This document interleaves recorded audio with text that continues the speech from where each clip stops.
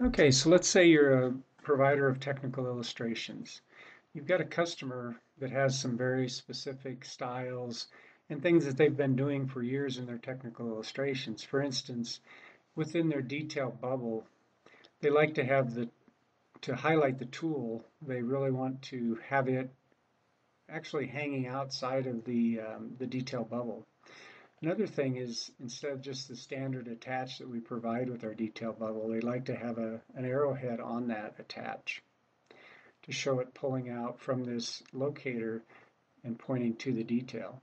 Another thing is the letter A or the detail letter, just showing where it's coming from off of the locator, in this case C detail A.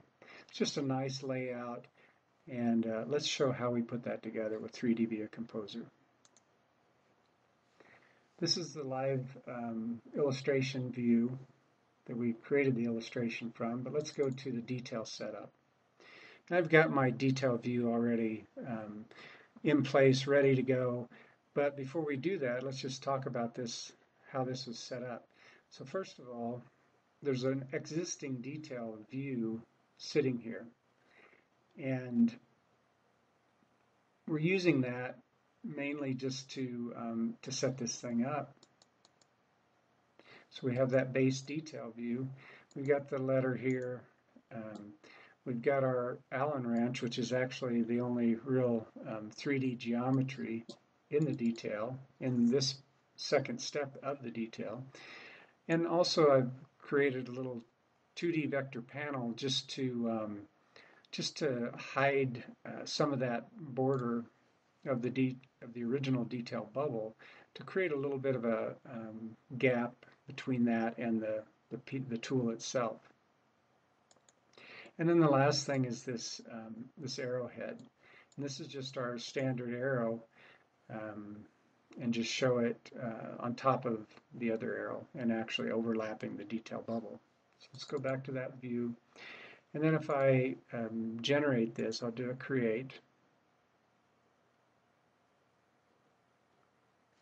And this gives you the detail, and we'll just isolate down on this. So this is our detail of a detail.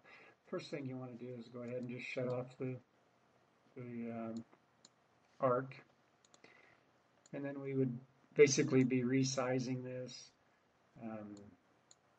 Shut the border off. Shut off the shadow.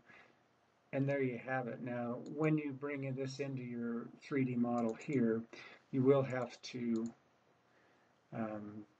shut off the actual background in order for the model to show through. And there you have it.